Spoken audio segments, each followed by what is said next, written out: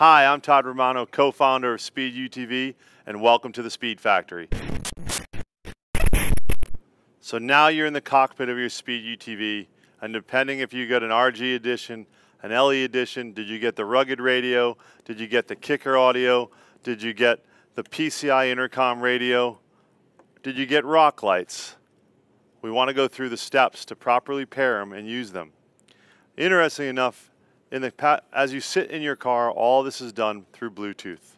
And what I'm going to do is turn on the Bluetooth on my phone and show you the different ones. So once you turn on Bluetooth and is in search mode, and your car is on and you want to find the kicker audio head unit, it says KMC kicker. You can see that on my phone.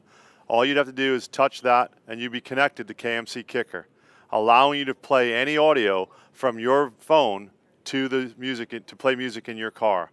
This plays the music through your kicker stereo, not through your headset. If you choose to play through your headset and helmet, you would have to choose the rugged 696, which is the here, or the PCI, depending on which one comes in your car. Both you'll show up under pairing, and both will allow you to both talk car to car to people in your car and play music through your headsets or through your stereo. So make sure you turn your Bluetooth setting on your phone to search, find the kicker KMC, find the rugged 696, or find the PCI.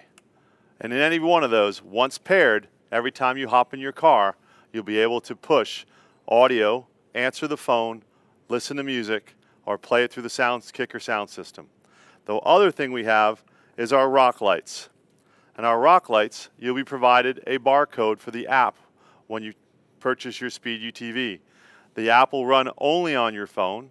The toggle switch will allow you to turn on and off the lights on your car through the auxiliary switch, but your phone will allow you to transmit the different colors you want to play through your lights. There is a light, if you order the rock lights, at each wheel, so you can service, change a tire, change a belt, inspect really what's critical on your car on all four corners. So make sure if you have our technology, you understand how to pair your phone. Also, all our two-way intercom systems, be it rugged or PCI, have both your head jacks, so you can push your cables to your helmet, or if you're wearing a headset and your cables are attached, they plug in both passenger and driver. If you want to talk outside the car, you will push the talk button. On the PCI, it is no different. You will push the talk button. But I want to take the time to show you what it takes to pair your PCI race radio. PCI, to activate the Bluetooth, has a blue button in the middle. First thing you do is make sure the blue light is off. And to do so, you would hold down the blue button until it powers off. Once it is powered off, you push and hold the blue button until, and it does take a while, until the blue light starts flashing. Once flashing, the PCI will appear on your phone as a Bluetooth product you compare to. Once you're connected, you'll be connected to your PCI race radio as long as your car is on. And you will never have to do it again. It will automatically recognize it. On both products, we have places for your toggle switches.